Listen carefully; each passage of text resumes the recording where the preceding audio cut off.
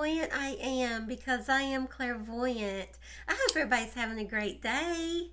I'm just going to light my incense.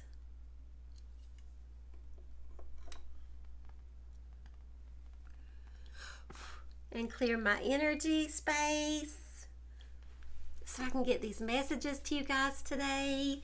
But anyway, I was in my prayer room this morning, you guys, and I was in there channeling and calling in my angels and calling in my guides, because that's what I do. I'm an energy reader and I'm an energy healer.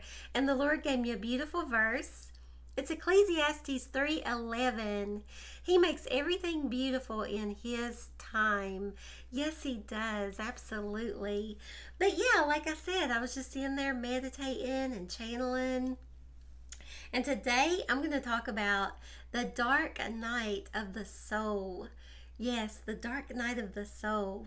And the dark night of the soul is a kind of initiation, taking you from one phase of your life into another higher phase. If you undergo a difficult time and come out on top, then you have gone through a dark night of the soul. You may even feel so overwhelmed by emotion that you feel as though you can't even function. So I'm going to give you the top 5 signs that you are going through the dark night of the soul, and I'm going to tell you exactly what to do about it. Number 1, you feel overwhelmed and you feel stuck, or you feel absolutely lost, like you have no direction moving forward in your life. Number 2, you are having random and intense memories of your forgotten childhood experiences.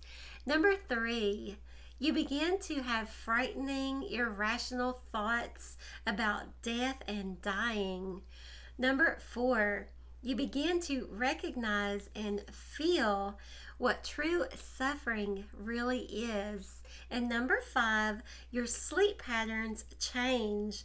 Also, you may feel really hungry, or you're not even hungry at all. So those are the top 5 signs of you possibly could be experiencing the dark night of the soul. And I'm going to tell you exactly what to do about it.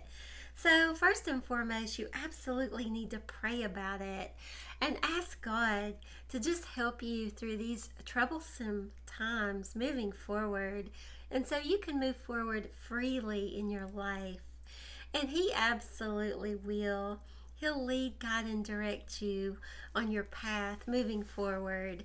So I'm going to give you one more great tip of what you can do about it. I'm going to give you a recipe of a spiritual bath. And I promise you guys, this works. But you're going to take 2 tablespoons of sea salt, 2 tablespoons of Epsom salt, 2 tablespoons of virgin olive oil, and 2 tablespoons of real squeezed lemon. And all you're going to have to do is just run you a good hot tub of water. It doesn't have to be a large tub of water, you know, just enough to sit in, and then put the ingredients all in that tub and let the steam come up and cleanse and clear your aura and your etheric fields. And I promise you, you guys, you're going to feel so much better just sitting there for a good 20 minutes. And then just after the 20 minutes, take you a normal shower. I'm going to give you one more great tip of what you can do about it. You can get you a white candle, and make sure you get a candle with a lid on it. But get a white candle and just light the white candle and just look upon the white candle and just pray and meditate. And it's going to help you just clear your mind moving forward so you can move freely throughout your life. And don't ever blow out your candle, because what you're doing is you're dispersing negative energies back out into your air where you just cleared and cleansed. So all you have to do is just smother your candle out. Don't ever blow it out. Just smother it. Put the lid back on it. But yeah, these are the great tips that I have for you today. And if you haven't already, please subscribe to my channel. Please hit the bell so you'll know every time that I upload. please hit that like, because when you hit that like, it helps me pick up on your energies so I absolutely can get these messages to you. My messages are timeless. So time and space does not matter. It's all about energies. So if this message has reached you, it is definitely for you. And don't forget about my Freebie Friday. But I love you guys so much, and I will see you in the next video. Congratulations to all the winners out there. Peace.